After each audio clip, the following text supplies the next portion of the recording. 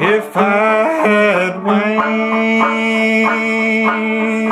like Noah's dove, I'd fly to my true love's home.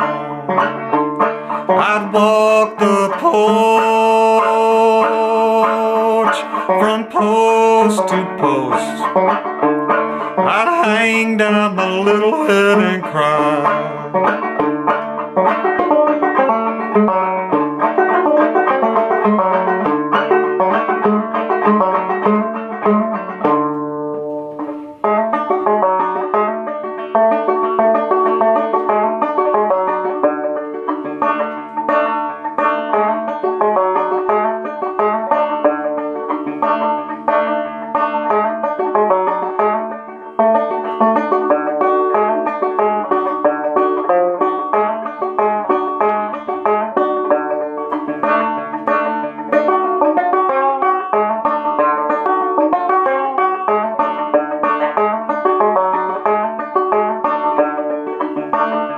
Me and my woman, we had a little falling out.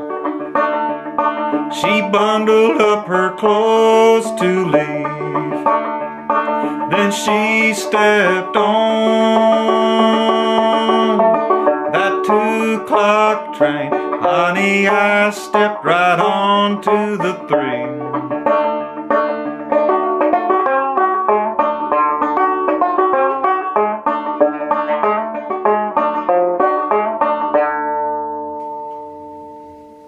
Okay everybody, that was a little introduction to a great piece of music called Old Reuben.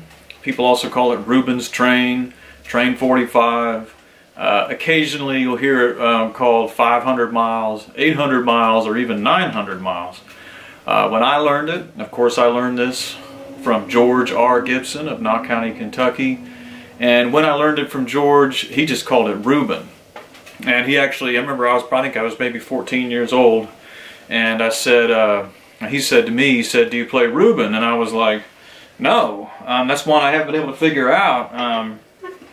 And he was like, "Oh, you haven't been able to figure that out? It's one of the easiest tunes there is." And it is. And George even told me that he believes this was probably the first tune that he ever, very possibly the first tune that he ever learned to play on the banjo. And it is very simple. So the first thing we need to do is get our banjo in tune. The relative tuning is F sharp D, F sharp A D. Nothing to it. So get your banjo in that tuning, and we'll dive right in, and I'll show you how to play it overhand, and I'll show you how to play it 2-finger. Now, also, I will say, if you really want to see the tablature for this, a link will appear right up here in this corner. If you click on that link, it'll take you to patreon.com/Clifton Hicks for a very modest contribution, less than the cost of a beer or a cup of coffee per month. You get the tab for this and every other song that you see taught here. So I'll show you the overhand style first, because I think that's what most of you are familiar with. And it's very simple. You've seen and heard me play this, I presume, if you're here trying to learn it from me. And I throw a lot of embellishments in. Some of those embellishments I picked up from home cassette tape recordings of Banjo Bill Cornett, who was also of Knott County. But most of my version and most of my embellishments come from George Gibson. If you're not familiar with George, you can hear him play this song and many others on his album, which is called Last Possum Up the Tree. Last Possum Up the Tree. You can stream it up for free on Bandcamp right now. Okay, so you're in this tuning, and basically most of what you're doing is you've got your left trigger finger is on the 3rd string at the 2nd fret, and then your middle finger is coming down and noting that 3rd string at the 3rd fret. So you're doing a lot of that.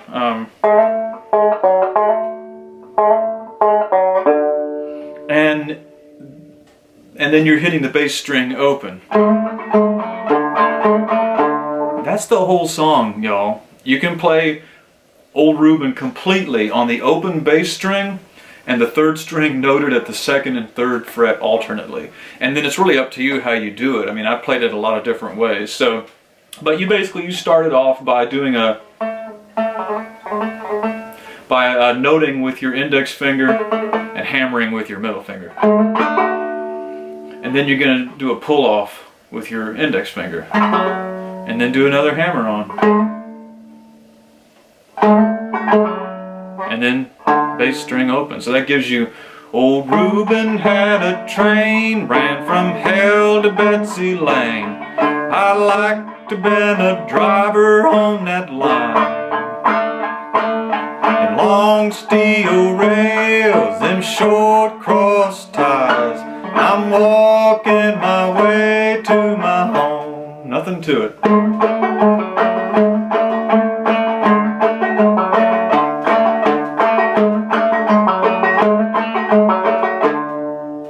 If you listen to George play it especially, he throws a lot of left hand activity in there like he always will, so you'll get a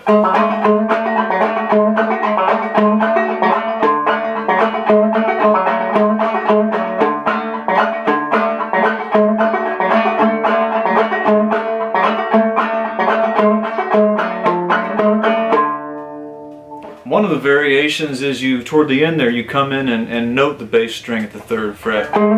I would walk to my true love's porch. I'd walk the porch from post to post. I'd hang down my little head and moan. So that's one variation where you can come in and note the bass string. And then a neat variation that I learned from George directly is where he goes,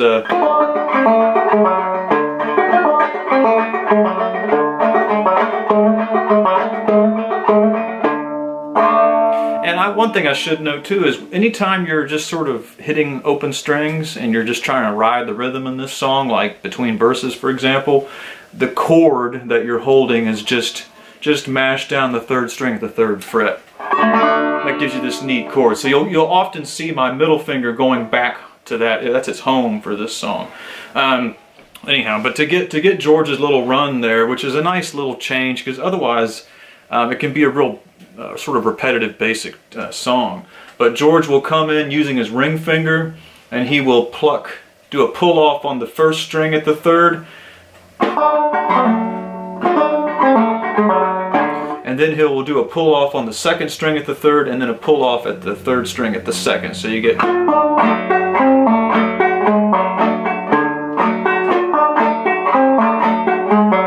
and go right back into it.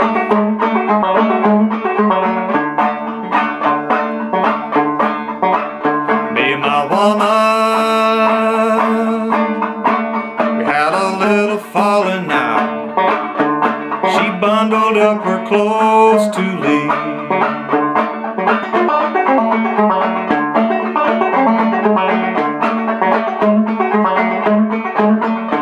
All it is this just adds a little depth to the flavor of the song, so to speak.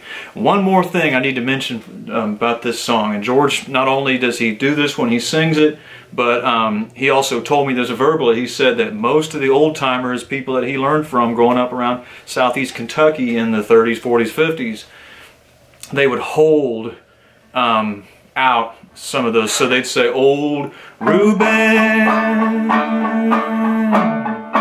he had a train. So, you know, old Reuben had a train, run from hell to Betsy Layne. I like to been a driver on that line, the longest train I ever saw. It ran down that Brown Cove Line, and the fastest train I ever saw. Carried away that good woman of mine. Poor boy.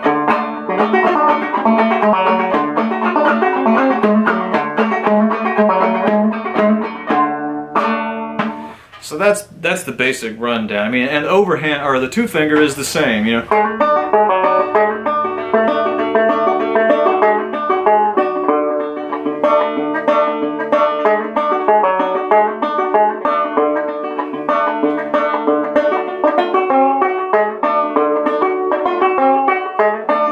I do that that little riff different when I two-finger pick. I always do something a little different. So when I do that neat little lick two-finger, I like to do a double note on the first string. Then I like to harshly bend that second string, and then just pluck off on the third string. Oh,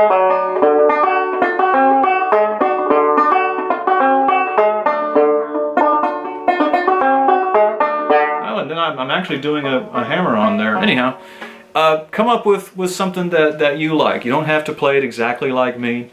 You don't have to play it exactly like George Gibson or any of those other old masters from back in the day. Then they wouldn't want you to play it exactly like them either. They want you to come up with your own way to do it. Come up with some of your own verses, and that's another great thing about old Reuben, is that it's got so many verses. You can sing so many different themes to it. Anyhow, just a real neat song. And although a lot of the words that we have for it today are about railroads and maybe coal mines and stuff like that, because it's so simple and it's so dark and bluesy sounding, and it's found all over the southern mountains, a lot of people think it probably represents a pretty early piece of banjo music. And it only requires 2 or 3 strings to actually play the song. Anytime you encounter a banjo song that requires very little noting of the left hand, and you can just play it on really 2 melody strings, 2 or 3 melody strings, that's an indicator that it may go back to a time before the banjo had standardized set number of 5 strings. So it's probably a very early piece of music with more modern 1870s railroad period lyrics put over it. Okay, I won't keep you any longer. If you appreciate what I'm doing here, if you'd like to see more of it, please give this video a thumbs up. Please consider subscribing to our YouTube channel here. I've already given you the Patreon link. That'll pop up too if you want to directly support me or get a hold of me or get the tabs for this and other songs. The best thing you can do for our heritage, our tradition here, is share this with somebody. If you know somebody who wants to learn the banjo or who's struggling with it, share this video with them. Okay, thanks for looking.